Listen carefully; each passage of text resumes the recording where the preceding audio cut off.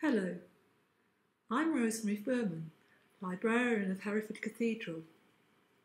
This is the first in a series of short films called Medieval Faces, in which we'll look at some of the illustrations in the Cathedral's medieval books, and in particular at how human and non-human beings are depicted.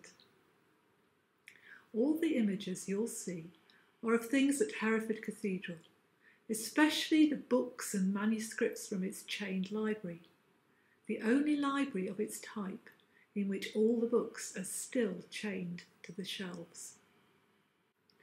All around the cathedral, inside and out, there are faces everywhere, in the stained glass, stone sculptures, tomb monuments and wood carvings. It's fun to see how many you can spot as you walk around. Yet there are many hidden faces too, in the normally closed pages of medieval manuscripts and early printed books within the library. These medieval faces, often tiny yet incredibly detailed, drawn with pens or printed from wood blocks, many beautifully coloured, as bright as when they were made, speak to us in a direct way even today. They may be dignified or carefree, princesses or peasants, saints or demons, all have stories to tell. As a starting point, I've chosen a picture from this book. It dates from the early 13th century and is one of the 227 medieval manuscript books in the chain library today. They are the remains of the cathedral's medieval library. The book contains a standard collection of civil law texts, which all lawyers would have studied. There are quite a few law books in the chain library, because many men in holy orders would have trained as lawyers. Some were employed in the royal household or on church business. In these kind of books, you often find the beginning of each chapter marked by a miniature painting, usually relevant to the text, designed to help the user find their way through the book. If you owned this book, you would come to associate a particular chapter with a particular image, and it would help you to remember what it's about. The picture is only a few centimetres wide, but there's a lot going on in it. It's a tiny scene from medieval life.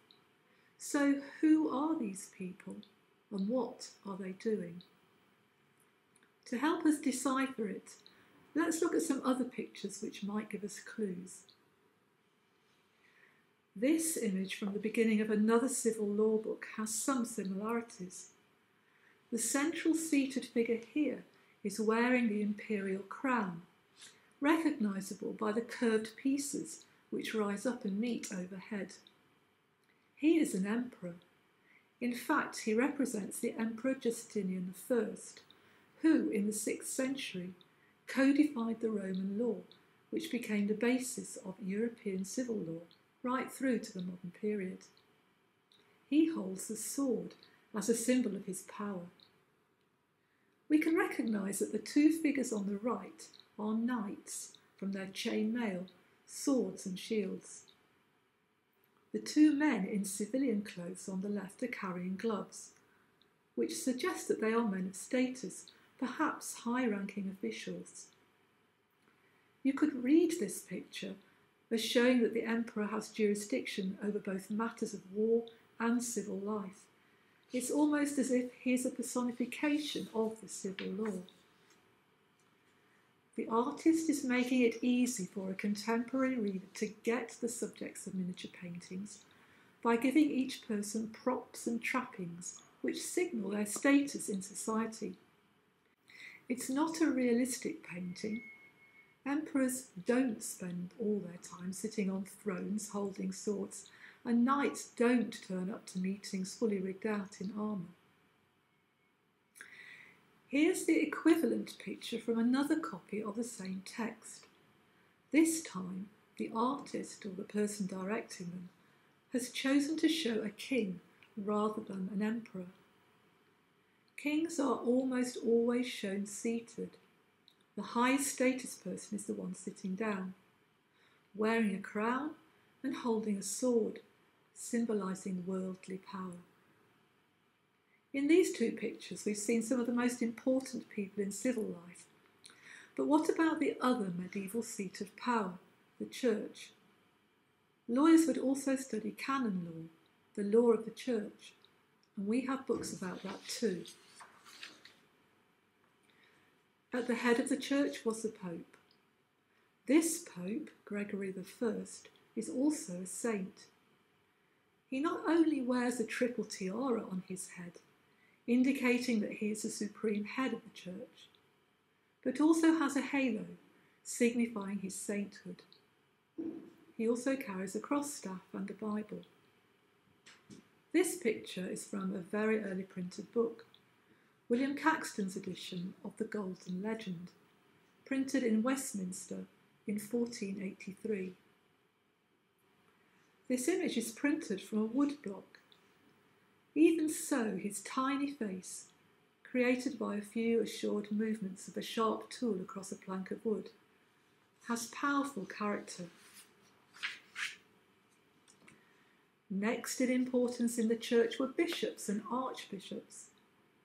In this miniature from a copy of Gratian's Decretum, the most widely studied textbook of canon law, we see seated on the left the Pope, his tiara painted red, giving it rather the appearance of a woolly bobble hat, with two bishops standing before him, presenting a young boy. The bishops are identified by their headgear, the mitre, a triangular hat with 2 points front and back, which is still worn by bishops today. This is from the same book. Here, a sick person in bed is clearly identified as a bishop by the mitre on his head. Realism is not what's important here. The two guys standing by the bed have tonsures. The crown of their heads is shaved, leaving a fringe of hair around the edge. This indicates that they are in holy orders, as clerks or priests. And also from the same book is this rather alarming image. This man has a tonsured head and is not only chopping another man's head off with a sword, but is embracing a forbidden woman. The detail in this tiny picture is amazing, right down to the trickles of blood on the dead man's neck. The text is a legal case study of a clerk who, before ordination as a priest, committed a carnal act with a woman, and then, following ordination, killed a man in a rage. I'm afraid it does not turn out well for him. Now, with all this in mind, let's look again at the image I showed you at the beginning. It's now clear that the central seated figure is the most powerful person. But he's not wearing a crown or a mitre, but a cap with a finial on the top. What does that signify? There's a tomb in the cathedral that gives us a clue. This is the tomb of John Swinfield, who was precentor of Hereford Cathedral from 1294 to his death in 1311. And before that, he had been its treasurer. These were the two highest positions, apart from that of the dean himself. On his tomb, John is wearing a cap just like the one in the manuscript. He had studied at postgraduate level at Oxford University, and probably at Paris too, and had earned the right to be addressed as master.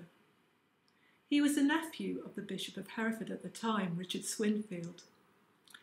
The more cynical could say that John's appointment as precentor was literally a case of nepotism, but his CV was impressive. He was highly educated and probably as a canon lawyer, as before being appointed cathedral treasurer, he had held the post of Archdeacon of Shropshire, which would have required legal knowledge. This image from another canon law book shows the French canon lawyer Jean Lemoine presenting a copy of his book, the Glossa Aurea, the Golden Gloss, a commentary on a collection of papal decretals, to the Pope. Lemoine was a close contemporary of John Swinfield and studied theology and canon law at the University of Paris. He eventually became a cardinal, but in this picture he's shown as a scholar. It's that cap again. So far all the pictures we've seen have been pretty serious, but here's that scholar's cap again in a piece of marginalia from another law book.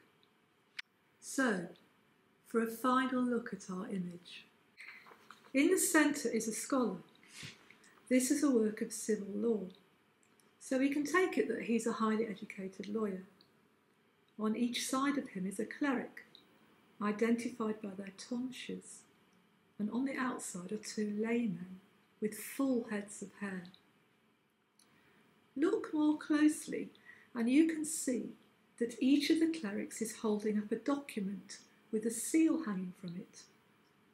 So the picture seems to be depicting a dispute between two parties, with clerics arguing their cases, presenting written and sealed evidence on both sides to a judge.